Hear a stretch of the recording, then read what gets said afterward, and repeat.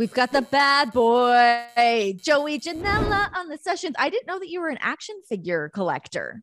Yeah, I have a lot of action figures. I blew a lot of my AEW money on action figures. So if I ever become homeless, I do have like a savings account in this room right here. Oh, good. That I can probably last another 6 months on Earth with. Well, that's like the Zack Ryder, Matt Cardona, old habits die hard, don't they?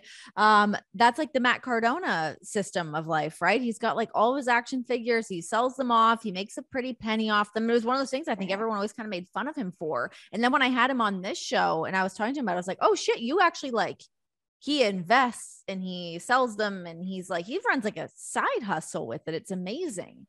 Yeah, it's also because of him. It's also because of him and his podcast that these figures are going for so much these days. So I have to credit him. I have to credit him for wasting a ton of my money.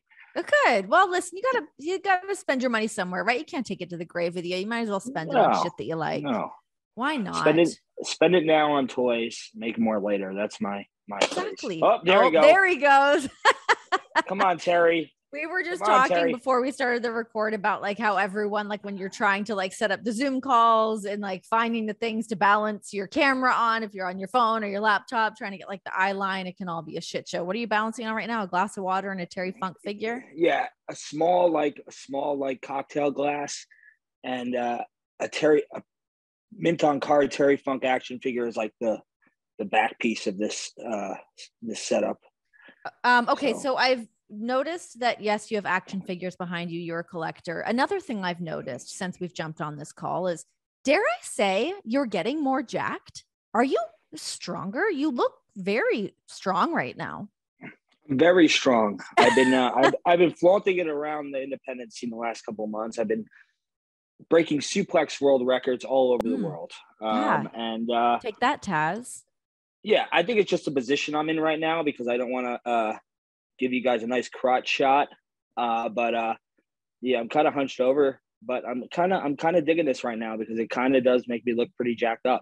You look huge. Yeah, you look like very shredded. Though I will also like pair this with the fact that I was doing my due diligence as a journalist and flipping through your Instagram, and I saw a picture of you under like the arches in St. Louis, also shredded. Like you had like an ab situation happening. Are you a body guy? No, I'm not a body guy. I still drink a lot of beer. I still have a bit of a belly. It depends. I guess some days it depends what I eat before, and it depends on the bloat, because once I get bloated, I'm kind of screwed. It's over. But Nick Gage was claiming that in that picture I photoshopped my abs on. That's what Nick Gage claims. He goes, he says, what is that? What's going on here? He goes, you photoshopped these abs on? I go, no, man. I showed him the round of pictures, and he's like, all right, whatever, man. But I think he still thinks I photoshopped my abs on. Sometimes it's a good day. You get the good lighting. Sometimes I would say, like, often if you've had some cocktails the night before and you're like a little dehydrated, the body can look great the next day. That's really the secret right there. I think it's Sadly, the dehydration. it is. I know. It really is. I think the night before we drank quite a lot. So there you go. Usually that is. I noticed that. Yeah, I noticed that. I think I definitely, when I'm dehydrated from a night of drinking, I definitely look more lean. But it happens. Not a complete body guy. No. But from here it looks like it. So I'll give credit where I see that credit is due. And you look great. You've got the action figures. Everything is going great with Joey Janela. It does feel that way. I feel like you've always had like this cool buzz around you, but I feel like since your time now away from AEW, you really have your career in your own hands. What's like the business model to getting, like, not that you ever weren't doing that hustle, because I know you were always still doing other indie shows and whatnot while you were with AEW, but now what's it like being back in like that regular grind? At first it was kind of difficult to get back into that, because when I was in AEW, I was doing independent bookings, but I was really only doing GCW on Saturdays. Okay. Now, with my extensive ADD, probably doctors said I was one of the worst cases when I was a child. It's very hard to keep track of dates, and getting back to that where I was in 2017, 2018, 2019, just being unorganized. But I'm really grasping it this time. And my goal is just to basically make as much money as I was in AEW. Yeah. But the thing is, you have to work twice as hard because you're not working once a week to make that money. And I'm not charging promoters an arm and a leg to do their shows. That's why promoters love me. A lot of people, they would leave AEW and they would be charging a ton of money for appearances, a ton of money to wrestle. I just love professional wrestling. So what I'm doing is I'm just trying to get as much bookings as I can. And of course, my body is rocked and socked from all the craziness I've been doing and all the travel, but it's worth it. It's I've always loved traveling the world. I've always loved, meeting fans all over the place. And when you get to do that 3-4 times a week, it's everything I always wanted.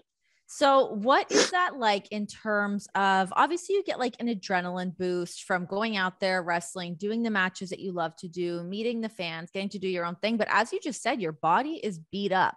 Where do you kind of find the balance on taking care of your body versus like going out and doing all of these bookings and stuff? Like, how does that work for you? I always talk to John about this, and I feel like you guys are obviously very much so cut from the same cloth. Yeah. I kind of, when I was at AEW, we of course, we have the doctors in the back. We have the massage therapists. We have, we have everything at our hands. So when I was beat up from during my AEW run, I would just put my name on a piece of paper, walk into an office, and I would have all the resources right there to make me feel better. Now, I was like, I did a couple months worth of shows, and I realized, man, I'm beat up. I had a match with Super Crazy in Vegas. It was All Out weekend. I believe that was my second match of that weekend. And I really couldn't get through the match. I got through it, but I have a sacrum problem where that pops out of place, and then it's hard to walk. It's hard to stand up. So after that, I had a show the next day. I go to myself, if I don't do something about this, I'm not going to be able to wrestle tonight. So someone told me something about the joint chiropractor. It's like a chain chiropractor. Oh yeah. I've seen that. Yeah. You pay $80 a month. You walk in for 5 minutes and they adjust you. You tell them what's wrong, and they just pop you back into place. And I think that's $80 a month. That's amazing. Yeah, you get four adjustments once a week. They're all over the country. Yeah. Basically every major city we run in, I can just go on Google and type in the joint. There's one within 20 minutes. Yeah. So, I think it's like, especially if you're an independent wrestler, you don't have health insurance. There's something you gotta, take into account. $80 a month isn't anything crazy, and it gets me through my 3 bookings a week. So at what point do you strike the balance between like changing up some of your style to help your body to have a little bit more longevity with your career? Is it, obviously it's hard to do that. People expect a certain thing from you versus what your body is telling you what to do. What's like that internal conversation? I think I've only gotten crazier, to be honest. I know, like you're like, like red flag. You got to slow it down or change something up. Yeah, Brett Lauderdale, he's like, you shouldn't be doing what you're doing every show, everywhere. And I go, I don't know. That's just what I do now. I don't know why I do it. Sometimes in my mind, I'm just like, all right, I'm going to take it easy this weekend. And then we get to the show and I don't take it easy. Is it the crowd? Is it the expectation? Is it that that's just what you do? Like what kind of leans into that when you have it in your mind that you might kind of pump the brakes a little bit and take it a bit easy in a match? And then you go, just kidding. Here we go. Let's light everything on fire. Let's light everything on fire. It's just, I can go in the ring these days, and I am a charismatic human that I can go in the ring and I can jerk around for 15 minutes and get away with it. Yeah. But yeah, I don't know. I think it's like, people like guys that go see a dominatrix maybe or something. Maybe that's what I'm into. I don't know. Maybe I just like putting my body through torture. I don't know. It's just this is how I was before I went to AEW, and then I calmed down a little bit there because there's people to say knock it the off. Right. But who now were the I'm people like, saying to knock it the off? Well, this is a therapy session for me as well, by the way, because I feel like I'm mirroring conversations that I have with John. I'm just having it with you. So, well, no one's telling John to knock it the off. But I think people probably are to a degree. I am. I'm certainly telling him to knock it the off, but I don't know if anybody else is. No, there were just people like, hey, what are you doing? Is most of my time in AEW was in front of no crowds in the dark abyss of Jacksonville, Florida, at 3 a.m. Sure. Wrestling random indie dudes. Right. So there was a time they're like, all right, you can take it a little easy here. But when I first came in there, it was like pedal to the metal. I had John's first match. Yeah. Which we just absolutely. Yeah. He loved that match. I loved it too. It's just like I went crazy, and then I wrestled Omega a couple matches, went crazy there. And then by the time that did the Cracker Barrel match at All Out, which I went crazy there, I was moonsaulting off the top rope onto the floor into nothing. Right. And then by the time we got to November, I think it was Full Gear that year, I was done. That's when my back started. My spine was messed up, and they were like, I go, I don't know. I'm messed up to the doctor, and they said, all right, let's get an MRI. And let's get an X-ray. And then they go, yo, your spine is shaped like an S. Great. I go, perfect. Oh, well, that's my fault. Self-induced Guilty scoliosis. as charged. Yeah, but now I'm just like an uncaged animal. Really, no one can tell me what to do. Oh my God. And that's it. I'm just wild. That's it. Punk rock. That's just the way that it goes. Punk rock, baby. Let's go. Okay, I'm going to come back to that in a second. I want to go back to young you with the ADHD. We were actually just talking with my producers right before you jumped on the call. We were talking about ADHD and being diagnosed with it and like what all goes into that. So what was it like for you as a kid and having a doctor tell you had one of the worst cases they've ever seen? Oh, man. There was definitely something wrong in elementary school, teachers realized. And that's when ADD kind of first started becoming a thing. It's a big buzzword. Yeah. The big buzzwords. And when I was first coming up in this school system was ADHD and lice. That was the two things that I got two options. Pick a lane. You can't have both. Yeah. But I think I did have both, to be honest. That's why my mom threw out all my toys in kindergarten. But I was on Ritalin my whole life. And Ritalin kind of didn't do shit besides make me not want to eat anything all day and just bizarre. So as soon as high school was over, I got off the Ritalin for sure. Could you feel that though, like as a kid? Because I've not been on Ritalin, but I feel like when you're a kid and you're trying to figure out like, wait, why do I feel so weird all of a sudden? Because does it just bring you like way down? It definitely brought me down for sure.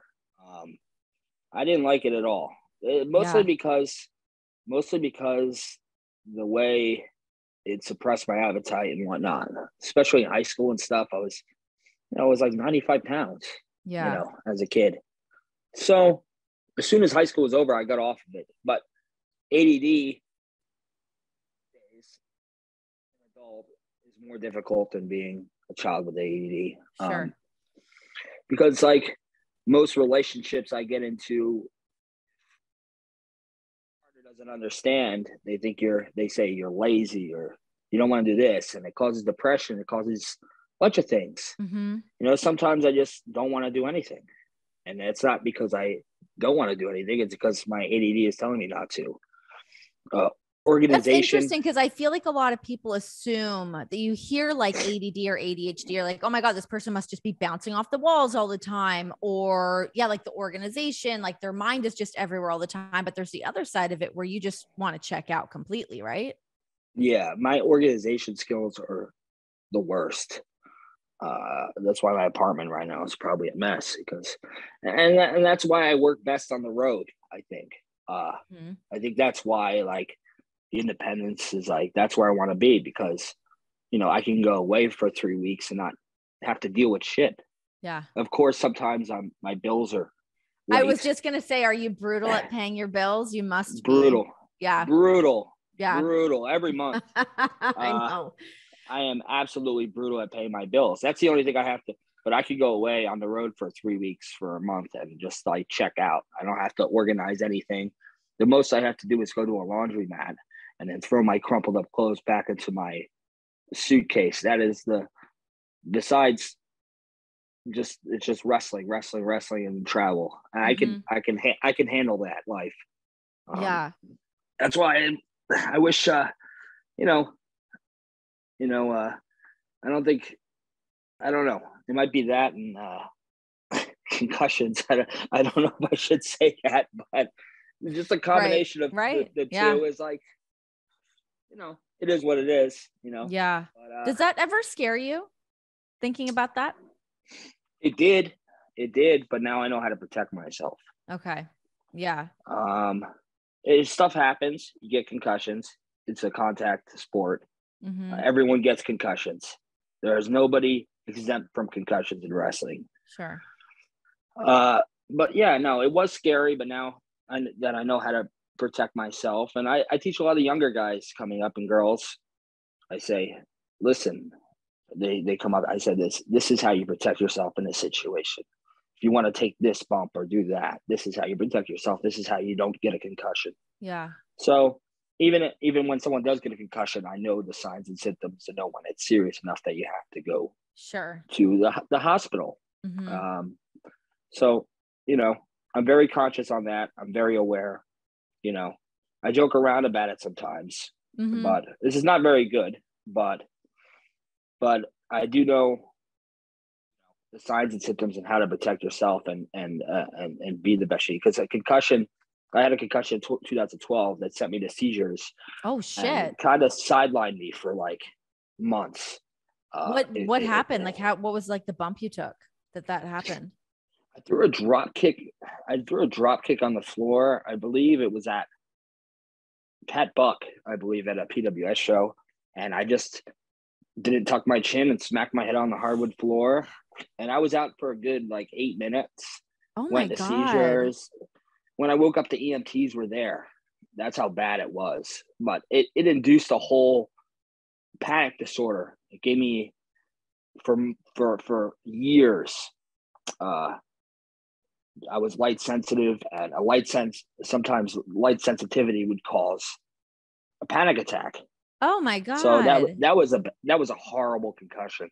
And I've had a handful since, but we're not, I know how to protect myself. I know the signs. If I do get a concussion, I'm not going to be wrestling for a month or two. I've talked to John about this before. He's like, if you get a concussion, why not take off 6 months because your brain is more important than 100%.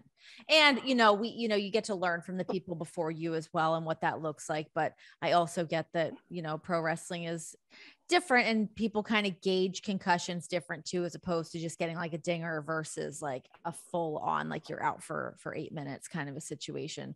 Not that I condone that. I certainly no. But it's the same as the NFL. People get dingers there all the time and they go unreported. Right. It's just it's contact sports, Yeah. If people are knowledgeable enough, thanks to guys like Chris Nowinski, to know if a concussion happens in a wrestling environment, they know that you got concussed. Yeah. There's no hiding some of that from some of these people, especially on TV, being in WWE or AEW and stuff. Yeah. So they know right away. Yeah. Yeah. And I guess it's like coming up with the protocols too, in terms of like what happens here. Does the ref step in and make that call and then the kind of deal with, having talent being mad at you in the back or whatnot? Cause there are situations where a match gets called and then like shit goes down in the back, something like that. But yeah, it was always like a weird, dark day in WWE when we would have the concussion meetings and Chris Nowinski would come in and we would all sit through the meetings and understand what goes on with CTE, what goes on with concussions. Because as much as we all know, and you can have this conversation when you have that reminder and you're looking at the video footage and the stats and all that. So it's like, it always just feels so weird afterwards of like, let's all protect our brains and our spines and all of that. Yeah, he's a couple of my videos. That was kind of sitting in the meeting and then seeing yourself come up a couple times. Like, oh, fuck. Jesus Christ. Everyone's looking at you like, God. Oh, it's crazy. Okay. So with the, you do such crazy shit all the time, from lighting things on fire to these big stunts, to crazy bumps. What's like the psychology that you kind of hang your hat on with death matches? And now I am not the death match aficionado. I'm like death match adjacent. I like learn stuff through osmosis, through John, through what you guys do. But it seems like maybe the death match scene has changed quite a bit over the years. What's your like take on that? Deathmatch wrestling, people that don't know me on the internet or try to criticize me, there's always a few things they say. One of them is I was untrained, which basically it started off true, but I went to many wrestling schools. The other is I'm a deathmatch goofball. I've only done about 7 or 8 death matches, or what you would call death matches, that had elements of death match in my career. So I've had close to 1,000 matches now. I've been wrestling for 18 years. But it's changed a lot, but I think it's gotten crazier, to be honest. Yeah. Because guys are trying to up the ante, I think. But also at the same time, referees and promoters that promote death are more trained to, death matches and ways to make them safe. Like back in the day in CCW in the early 2000s, no referee was kicking out large chunks of glass that could potentially stab you when you're taking a bump. Plus, guys know how to take care of themselves after a death match. But still, it is wild. Do you think it's gotten better? It's gotten better in some aspects and gotten worse in others. Yeah. Because high risk, high reward is very much a thing. Because when I do a death match, I'm trying to go crazy. I'm trying to bleed, and I'm trying to make moments that those fans, remember for a while. And I have. Yeah. But some ways it's gotten better. Some ways it's gotten worse. The wrestling in the death matches have gotten a lot better. The wrestlers have gotten a lot better. Back in the day, a lot of deathmatch wrestling was just like this. All right, pick up something, smash, bleed. Now it's at least there's a good psychology to deathmatch wrestling, and the athletes are a lot better than they were. But wrestlers have to really take care of themselves if they want to live that lifestyle, because it could lead to addiction and a lot of other things. And we've seen that in that culture of deathmatch wrestling, a lot of people getting addicted to stuff. So, and you just mean because their bodies are so much more beat up that they're kind of relying on different things afterwards. Yeah, for sure. Things evolve, but it's always been a problem, an issue in deathmatch wrestling, and it still exists. But I think the guys are more knowledgeable, and now they take care of themselves a little bit more than they did back in the day. It's really always kind of interesting to me, like watching that shift happen. Even from like my time in WWE, from when I started to when I wrapped up there, and you see so many more people that aren't drinking, that aren't out hanging out late at night. Like they're up early in the morning. They want to go to the coffee shops. They're trying to get in the gym. Like everyone's taking better care of themselves after watching what the people before them have gone through and all of that. But as it still continues to happen, even in other markets, like in deathmatch wrestling, I guess, as people start to clean up their acts a little bit. But you mentioned it a second ago about people saying that you, are a goofball deathmatch guy or whatever. I don't even know. Do we want to talk about Jim Cornette? Are we going to talk about him at all? Do we even breathe his name? Do we care? It's just, this guy. I don't know what to say about him. I did. Is he just saying shit to say shit? I don't Yeah. keep my finger on the pulse of it enough. Sometimes I just see the crazy shit. I'm like, this is nuts. It's so outlandish. Well, now he's kind of, he knows his rhythm. He knows what gets listeners. Not only is he making money from the amount of people who listen to his podcast and advertisers, but they upload like 8 YouTube clips a day. Yeah. On YouTube, and they're making the money from that. So he knows what gets the listeners and makes the money, because he's not leaving his house. He's right. like I don't know what they call it, agoraphobic or something. Is he actually? Yeah, he don't like to leave. I think he likes to go to the supermarket and that's it. I didn't know that.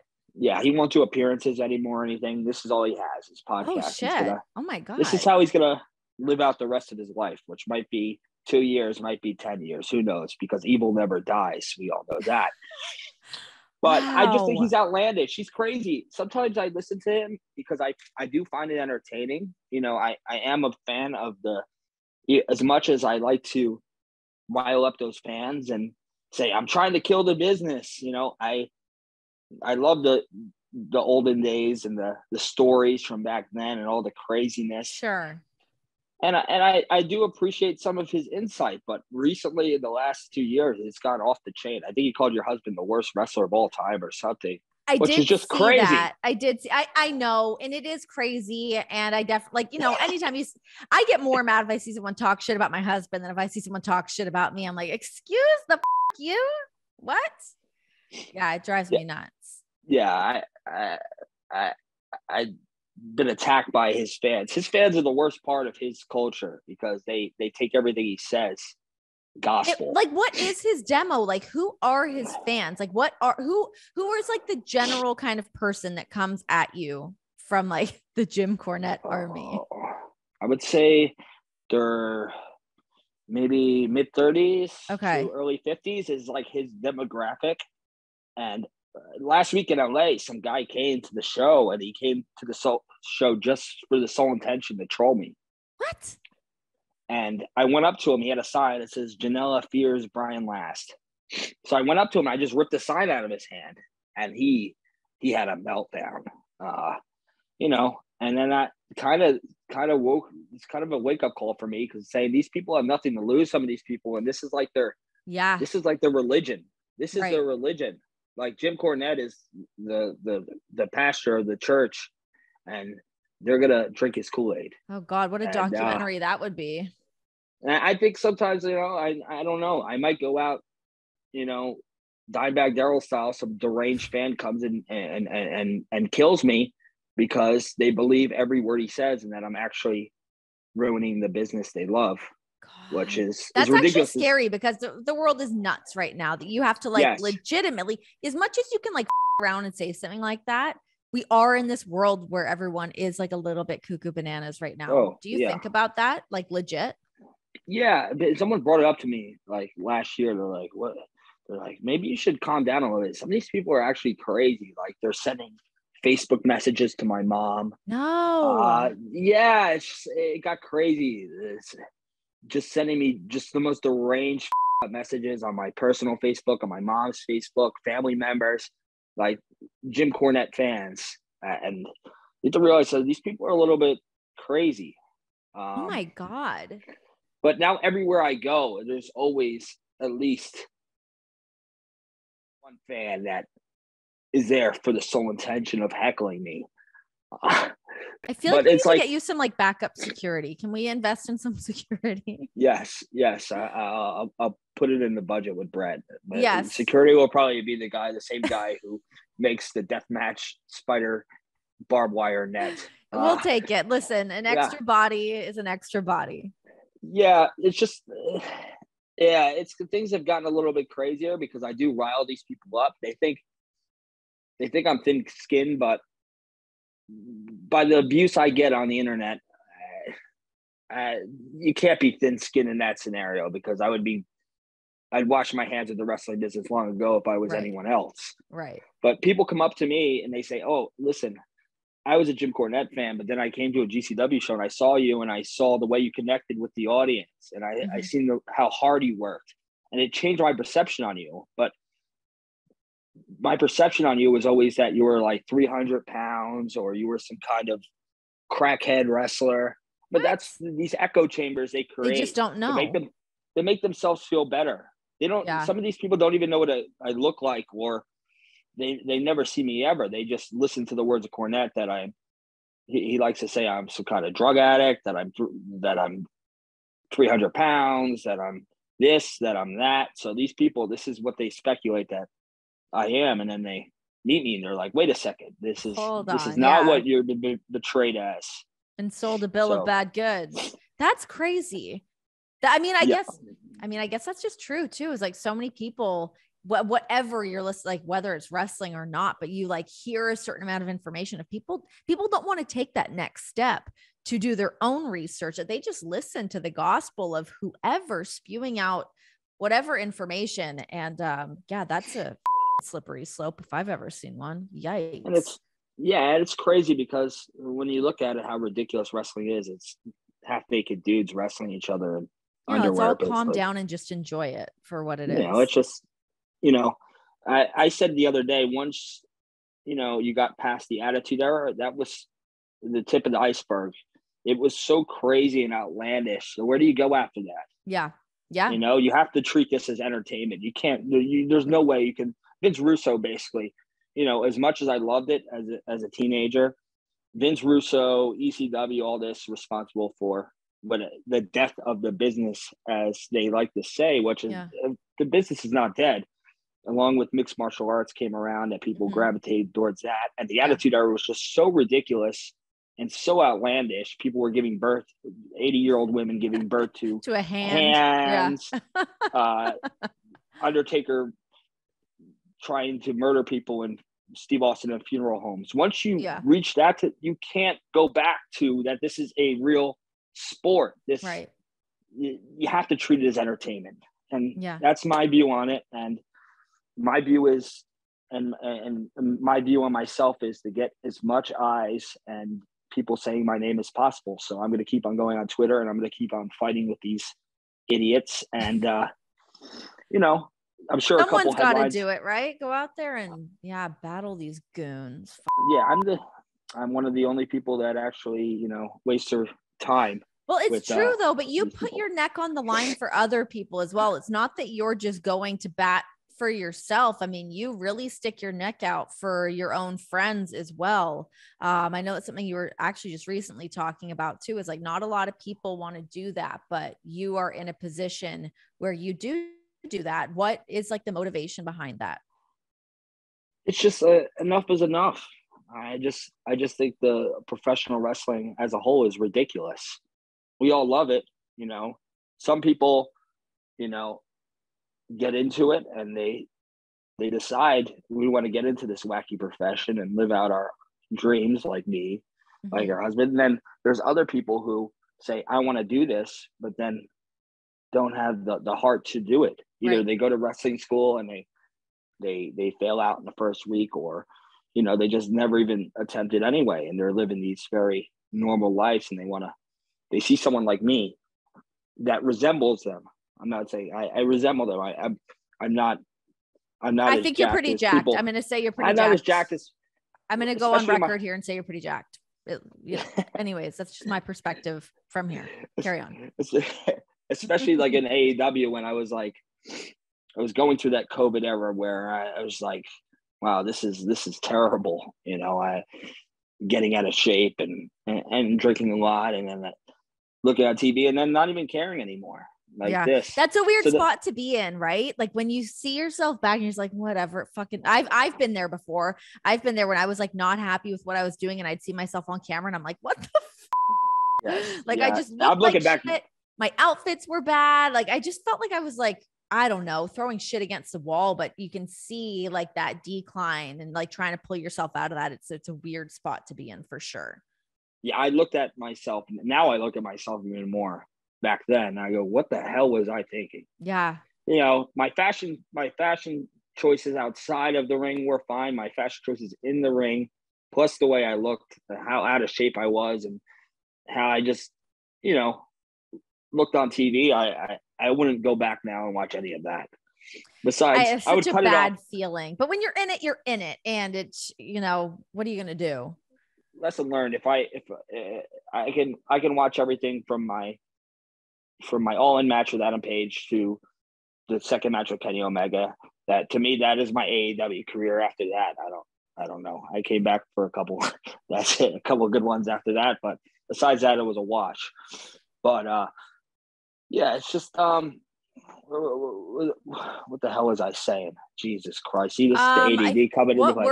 We were talking about something different than we started talking about bodies. Oh no, people see me, and they compare me to themselves. They compare me to their friends, saying, man, this guy kind of looks like us, but he's living our dream. Traveling the world, getting paid, you know, having fun, you know, just getting to see the world. And these people are very jealous people. Yeah. And that's what I compare it to. They're just jealous, you know. Haters. People said a couple of weeks ago, they go, I'm traveling the world, having a good time, making money. And someone goes, traveling the world, you mean driving across country to gymnasiums? And then someone commented underneath that on Twitter. They said, he was just in Belgium and Paris last week, and now he's in Australia this week. Like, what are you talking about? They're like, well, I don't see anything on Google about him being in Australia. It's like, oh my God. These people, it's the narratives. It's just like these false narratives. They're just trying to, you know, every time someone comes out with something to disclaim what they say, they have to make up a whole new narrative or twist it. How exhausting. It's just a part of daily life for me. And a lot of the GCW people, you know, it's getting there too for them that it's the same. God. Like, yeah, you just kind of want to like log off. It's nice to just like take it off your phone for a little bit and like not even see it, because it's a lot. Even when you can kind of like laugh at it and whatever, there's still times that like either someone does like strike a chord with you or hits on a nerve, something like that. Like no matter how thick your skin is, that stuff will still get to you. Yeah. Luckily, I have friends and Facebook groups and whatnot that we could share these tweets with each other and laugh about them. The support system, you know, but I feel like I'm in like it's 2022. I'm in the like the movie The Warriors. Mm-hmm. You know, we're a gang, but now there's all these other internet subculture gangs that are attacking me. There's the Cornette fans. Subways. Yeah. Then there's the teenagers with the anime pictures coming after me, and then it's this group and that. What about group, the fanfic group? Do you get lumped into a lot of fanfic? Is that what you call it? Is it fanfic? Am I saying that right? Am I old as fuck? Is that the ones that write like the fantasies? Yeah. I think I got heat. I got canceled by that group, that subculture of the internet, because I found my fanfics, and during COVID I read them over Instagram Live, and apparently that's a big no-no. What? Why? Because you ruined the fantasy.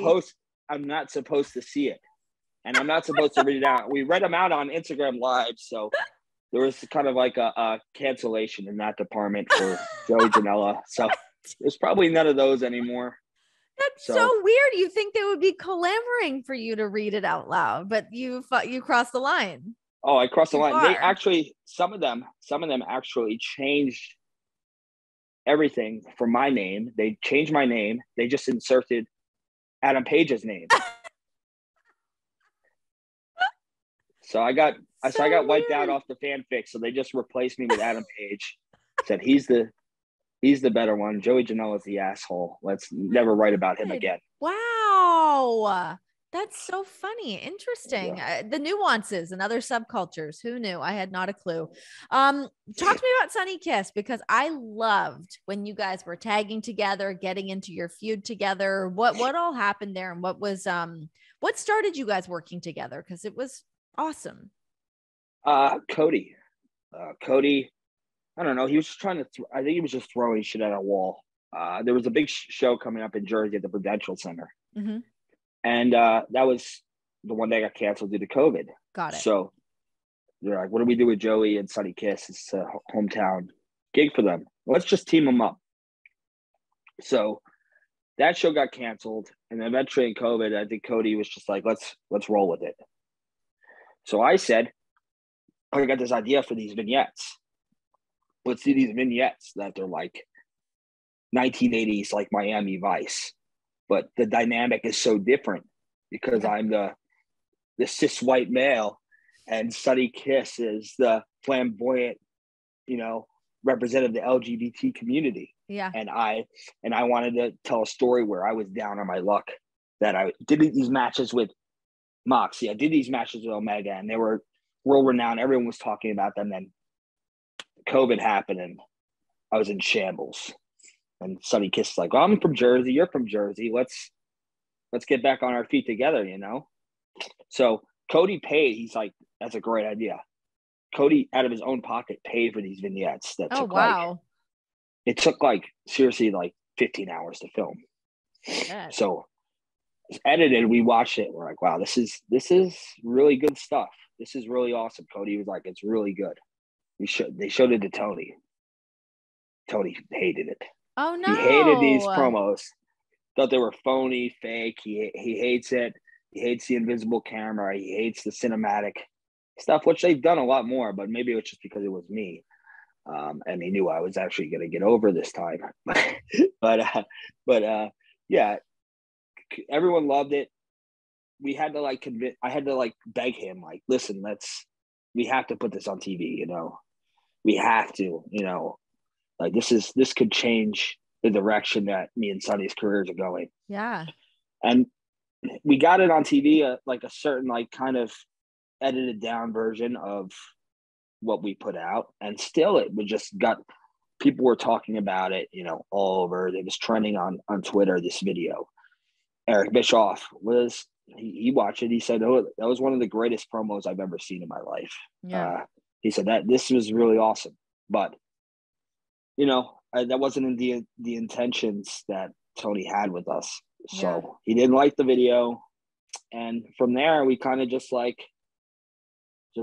we wrestled Brody and Colt Cabana. And I think that was one of Brody's first matches on TV. Wow. We did that, and, we had that, and that was it. We did something with Chris Jericho and Jake Hager. We had a no disqualification match that was pretty all right, but for those times. Oh, that's a bummer. Right. That's such a bummer. I mean, as soon as I saw the pairing of you two, I was like, oh my God, I love this dynamic. I mean, as everybody else obviously felt the same way. That's too bad that it kind of fell between the cracks like that. Do you let stuff like that linger when you feel like it was a great opportunity that you weren't able to follow through on? It was definitely, that was probably that's, I don't regret anything about my AEW run. The things I regret is not getting an action figure. That's annoying, right? Yeah. Not pushing on keeping. If we did a little promo package like that every other week or every week, and built that up, I'm sure it would have been, our careers would have been a lot different at this point. But it's just when I felt like it was time, I said, listen, this is time for. Tony said, listen, we want to bring you back to TV. So we have to figure out a way to get out of this Sunny Kiss tag. So Cody let me create this whole storyline where I broke up with Sunny, and I would just go to QT or Cody or whatever. And really, Dark is not Tony's priority. It's really just to pad the records for storyline purposes. So I would just go to Cody or I would go to QT, and I'd say, all right, this is what we're doing this week. This is what I'm doing this week. Yeah. And they go, okay. And I did that. And there was a couple weeks where they didn't bring me out to TV. So it went on way too long, but the payoff was good with me and Sunny. And unfortunately, I beat Sonny in that last match because the plans were to bring me and Kayla back to TV. Okay. So Tony was like, all right, you go up and that's it. We'll bring you back to TV. But situations happen, and who knows what would have happened, you know? There was times in my AEW run where I was like, listen, during COVID, I said, all right, I can't take this anymore. There's no fans. I'm wrestling at 3:00 in the morning. That's and then rough. I have to deal with all these idiots on the internet who I'm under the spotlight right now. Right. And it's not worth the mental health issues. It's not worth the just going on the internet and just seeing your name just getting dragged through the mud every day. Yeah. And I would go to Brett Lauderdale, who's a promoter, GCW owner, and John Carlo Didymo, who I'm in the group chat with. Basically, that's how the gears rolled and turned in GCW, who now works in. He's now a producer at AEW. I go, I'm quitting today. And they would go, what are you doing? Don't quit. I said, I'm quitting. I'm done with this. They said, but you're getting a paycheck every 2 weeks. There's people out of work right now that are homeless that can't feed themselves because COVID. And I said, I don't care. I'll go Uber Eats, or I'll go do this or do that. And they're like, no, just wait it out till the contract ends. I said, okay. So then I waited out, and then there was a time as soon as COVID was over, I got motivated again, decided to get back into shape, change my look, almost look like a wrestler. But there was a time where I thought like things were going to go a different way after me and Sonny broke up, and I was obviously working hard, and my matches were, even though my matches were mostly only on Dark, people were still getting a good amount of buzz. Me and Sonny Kiss on Twitter and stuff. So I thought my career was going to go a different way, and I told Sean Ross Sapp in September that I think I'm going to get renewed, and we're just going to go on, and see what happens. But then from there to January, I don't know what happened. Just stuff happens. It's wrestling. Never say never. I don't think that there's any bridges burnt right now, at least not on my side. There could be on his side. But, never say never. And it's professional wrestling. Is there anything that you would have done differently when it comes to, like, I guess, like playing the political game of like being that person that's always in Tony's ear or pitching different ideas or whatever? Like, do you reflect on it in that way at all? I pitched a lot of ideas to him at the beginning and stuff. And no, I'm not a political guy, I hate that aspect too. Yeah, things were very, things there were kind of the opposite of WWE. That's why guys were coming over and they were like, wow, this is great. The politics here, there's no politics. Everyone's just friends and they hang out. But, the bigger you get, the wave changes there and things change. And as the world turns, things are not like they were when I first started there. Yeah. So, but that's the thing, for someone like me, who's just this indie guy who likes to go on Twitter and battle with fans with 3 followers on a daily basis and do stupid shit like light my foot on fire. Oh my God. And you're a madman. Yeah, just a complete madman to someone like on the inside. I might not be worth that investment anymore. So, but who knows?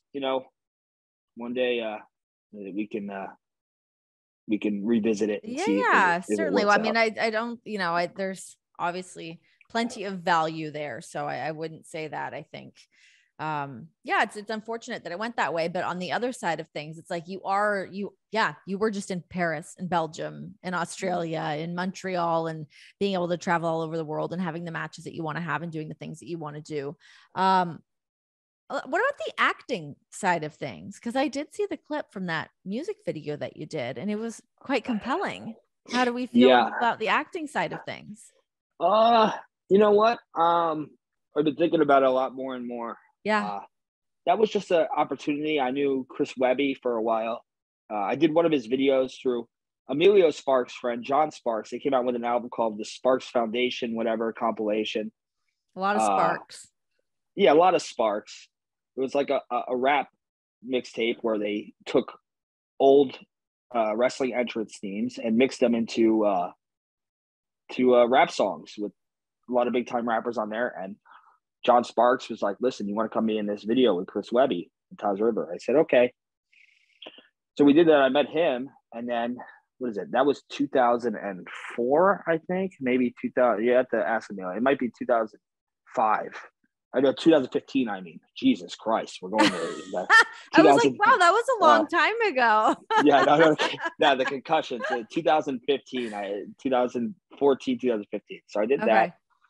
So they said they needed some guy who, would get down in this video in 2022, and I was the guy. And great. Kind of just crushed it. Crushed it. Kind of crushed it, that video, for sure. Yeah. And it was great. It was great fun. And I was saying, like, listen, I've always been, once I get my mindset on something and I work hard towards it, I can probably do something with some acting. And I was going to move to LA in September. But it's smack in my move out date in Orlando, smack between a Japanese tour and a tour of England. Oh, there I go. Hey now. Come on, Terry. Come through, Terry Funk. Son of a jackass. So it just didn't pan out to get out to LA. Yeah, the move to LA between those two travel dates, moving cross country, it's just not going to work out at this moment. But I have friends there. Why don't you just sign like a little tiny? Can you do like a little like half extension on your place in Orlando and then head out west? Yeah, that's what I'm working on right now. So yeah, I think I want to move to LA. I know it's expensive, but it's worth it because everyone says, listen, you can not only do the acting, you can do the stunt work. Yes. And, I've often wondered why more wrestlers don't get into doing stunt work. Like, why not? That's what the money is. Yeah, no doubt. What kind of acting would you want to do when you see certain actors? What do you see that you're like, I could do that? That should have been me. Put me in, coach. I've been doing like little acting things since I was like a teenager. Because I like. So my friend Jim McKenzie, he's a pretty big deal artist right now, but he does everything. He was inclined, and anything he touched turned to gold. He can edit videos or direct music videos or make statues or make paintings or just like pick up a guitar and hear a song. And he was like one of those people, maybe like you were saying, maybe like he had like was on the spectrum. On the spectrum, focus in on get some shit done. Respect. Yeah. He's like very good at everything. Yeah. This guy. But he would do like he'd get a video opportunity to film like a music video for a rapper and then say, all right, I need my friends to play these parts. So I've always been doing stuff like that. And now he's in LA and he's directing all these things. And he's like, I need you for these projects now. So I have that now. The music videos and, potentially stunt work. So I think I'd be pretty good in LA. 100%. On top of the wrestling too. Yeah. And I get to hang out at the Rainbow Room whenever I want. So. Yes. And that always works too. So great spot to hang out in. That's for damn sure. Good food too, actually. Yeah.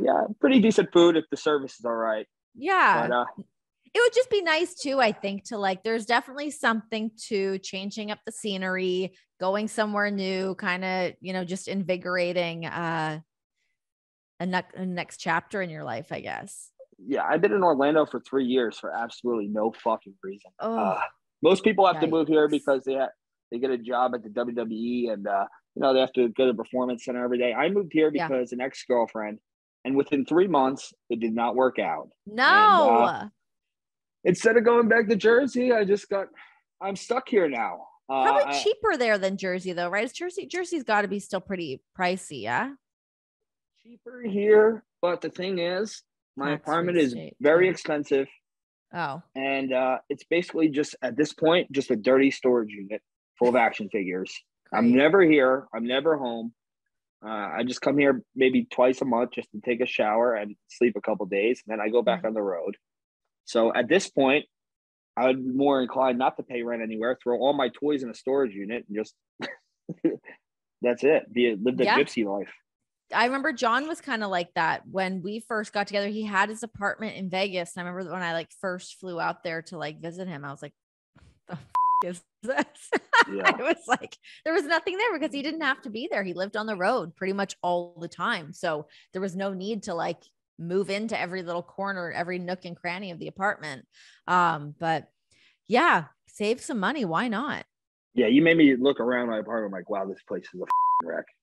What is it like when you bring a date back there? Oh, very rare. Very rare these days. That's so like, apartment is so messy right now. Like I have shit everywhere. Like it's like got toys, we got sweatshirts, ultimate kites.